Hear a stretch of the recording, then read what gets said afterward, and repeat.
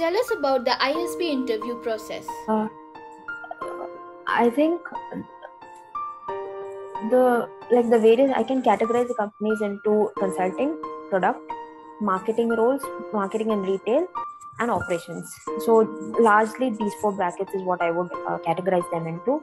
And I think those 3 to 4 months before placements, before November, people, those who want to go to consulting, practice case prep every day. So there are multiple case preps that they can do, and almost 3 to 4 cases a day. You will find people with their groups, study groups, or whatever you can, whoever. Some people also just practice case prep with any random person just to have a new experience.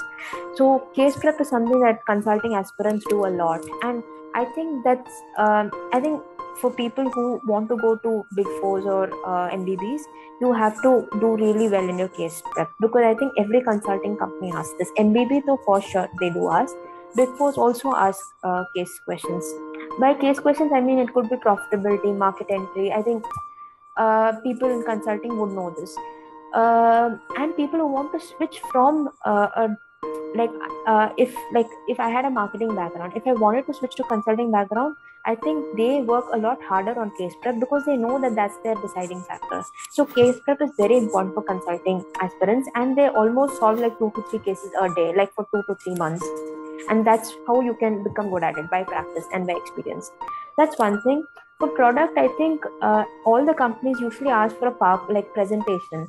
So I remember all the product aspirants were busy making slides just before the applying for a company. So product companies do ask for presentations a lot, and they do ask about only that presentation in your interview as well. They shortlist candidates based on the presentation, based on the quality, based on your market research and stuff.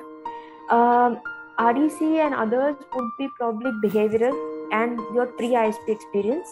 And for operations, I think it's mainly your work experience. I think all operations companies mainly ask about your work experience. There's no case prep required for that at all.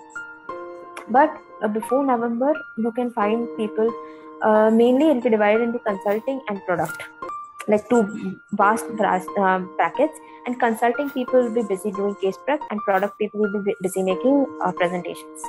So to sum it all, I think that's it.